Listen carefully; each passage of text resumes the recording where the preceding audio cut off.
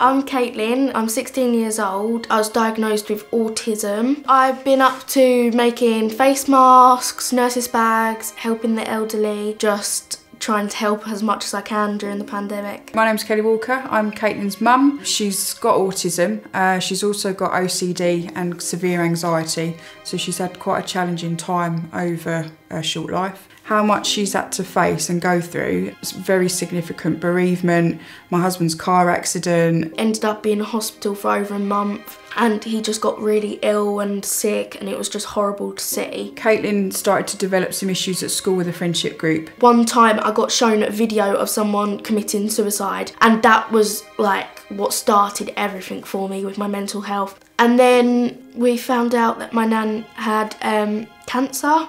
So after 2 years of caring for her, she then died. Sorry.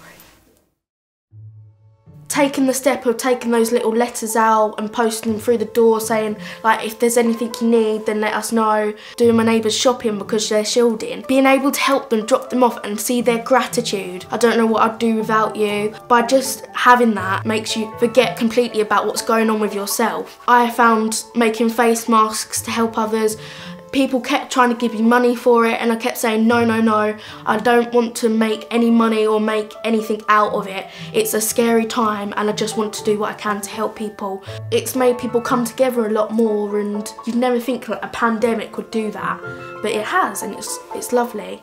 She put a letter through the door with her name and address and phone at any time for every old person around here. Special girl, she is. Yeah. Very special. Nothing too much trouble or anything. Oh, what is that?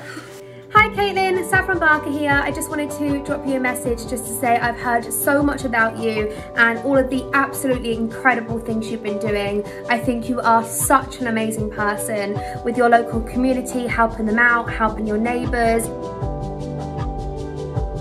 Can we get a drum roll please?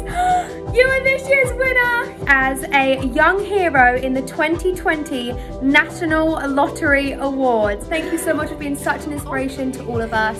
Oh my God. You've done so well, you deserve it. You worked so hard. Oh God. Helping others is remarkable, and if I could say anything to anyone, I'd just say be kind and just help those around you because you just feel 10 times better for it.